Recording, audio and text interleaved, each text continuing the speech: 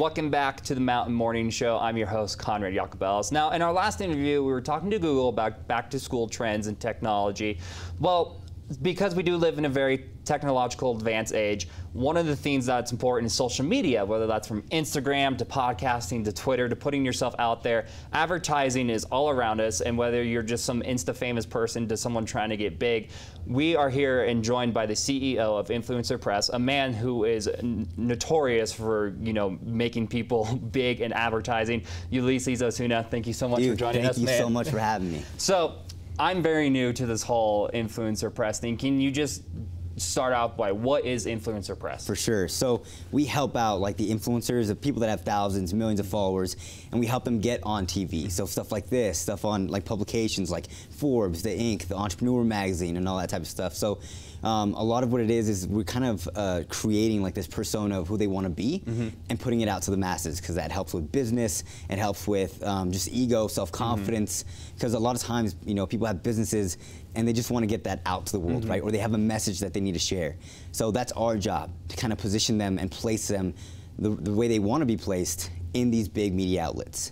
Well, and I think that you touched on a big point there where you talked about personality, because businesses, it kind of was just the product that people were selling, and now because we live in an age where people kind of show themselves, whether it's through Facebook, personality is huge. I mean, one platform I love is Twitch, and yeah, someone's playing video games, but it's also the streamer that dictates how long I'm going to be watching for. Right. So, in your opinion, how big is personality versus product, or is personality the product? Dude, personality beats professionalism any day.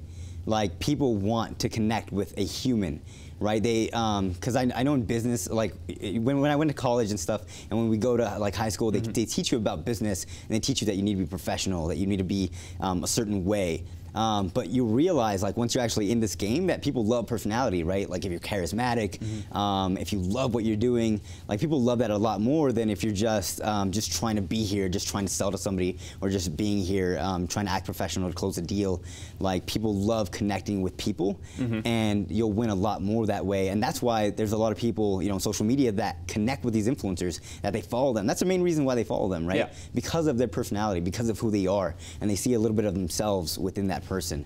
So it's huge. And you step in, because it's not, someone could have the greatest personality, but unfortunately, if they don't know how to advertise themselves properly, they're not going to get out there. And that's where you step in, is you take those people and you kind of show them, hey, I'll lend you the way, I'll show you the way of how to become this huge, you know, more marketable person. Can you kind of give us some of your clients, just so we know, like, because you have some high profile clients. We do. Ed Milet is one of them. So he has a net worth of like over 400 million. Bedros Keuilian, so he has close to 1,000 franchise locations. Tonio Skits, he has like over 3.3 million followers. So like a lot of these people, we work with them because they might be really big, right? But they still need that person to kind of get them out there, to share out their message, or to position them the way they want to be positioned, or they have a book launch, or they have a campaign that they're doing. They still need a PR firm or somebody like us to kind of help them out with that, because here's the thing that not too many people understand, is that anybody in business, an influencer, even though they seem huge and like out of their, you know, out of most people's reach, they're human, and that means they need help in things that they're not good at, right? So you can be in accounting and still help out a big time influencer, which can skyrocket your career, because then you can leverage their name to get with other influencers and stuff like that. And not too many people realize that. Is there kind of a blend between, you know, bottom influencers versus top influencers, or do you guys kind of like all follow the same methodology, or is it very much, okay, you're on the bottom, we know that, we're gonna have to do this before you hit these steps? Right. Yeah, it's a good question. So in each scenario, they're kind of in the perfect place, because if they are at the bottom, then that means they don't have a brand yet. So like, we can create that, we can position them correctly before they even start, right, to get them up there. And if they do have a brand, all we have to do is amplify it. So in each kind of category, like, they're in that perfect place to kind of get a certain amount of PR, and a lot of it is just positioning. So I can talk about like the media and articles and all that type of stuff that ultimately create this persona of who you are, but at the end of the day, it's positioning, because the media itself won't get you much, but it's how you leverage it that really makes a difference.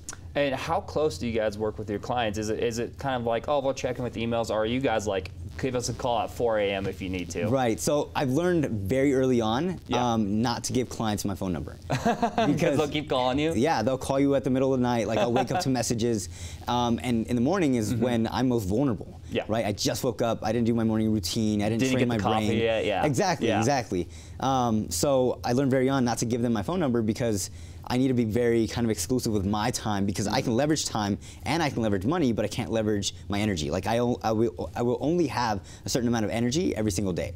So we work with them very closely, but on certain times. Yeah. So like we will email them, we will call them, but it'll be in our time, not based on whenever they feel like calling us up. Well, and I think that's a good relationship to have, because it's good to still be close to someone, but also to kind of have that cold factor sometimes, because this is a business, and one wrong move and someone could fall off the face of the earth, as we've seen many times before. Yeah. Do you have just one quick tip that you can give people kind of just starting out who are trying to gain followers or become an influencer? Yeah, the first thing is you need to know exactly who it is that you want to become. Okay. Because once you know that, then every single kind of thing that you actually go after is towards your end goal. If you do not know that, even though it sounds very cliche, right, very basic, then you can get media appearances everywhere. But if it's on all different things, then it's never going to accomplish what it is that you want to accomplish. So first thing is be very clear and concise who you want to be. Then that way you can actually reverse engineer how that looks like and what you need to do to get there. Perfect. And where can people go to find out more information about Influencer Press or follow you? On Instagram at Ulyses, or just influencerpress.com. That easy, influencerpress.com. Dude, thank you so much for being on the Mount Morning Show. We really appreciate it. I mean, this is something I don't think a lot of people know about, really, and it's actually a huge deal, especially, we live in Park City where we have Olympic athletes, we have Sundance movie stars coming in, where people kind of have to get out there and learn who they are and advertise themselves, and that's where you step in to help them take that step up to go up the mountain even higher, to climb higher up the Mount Everest of becoming bigger. So thank you so much for being on the show. We really appreciate it. No problem, dude. So guys, that was Ulyses Osuna. Check him out on influencerpress.com. Stick tuned to more Mountain Morning Show. We have tons and tons of more show coming up after the break.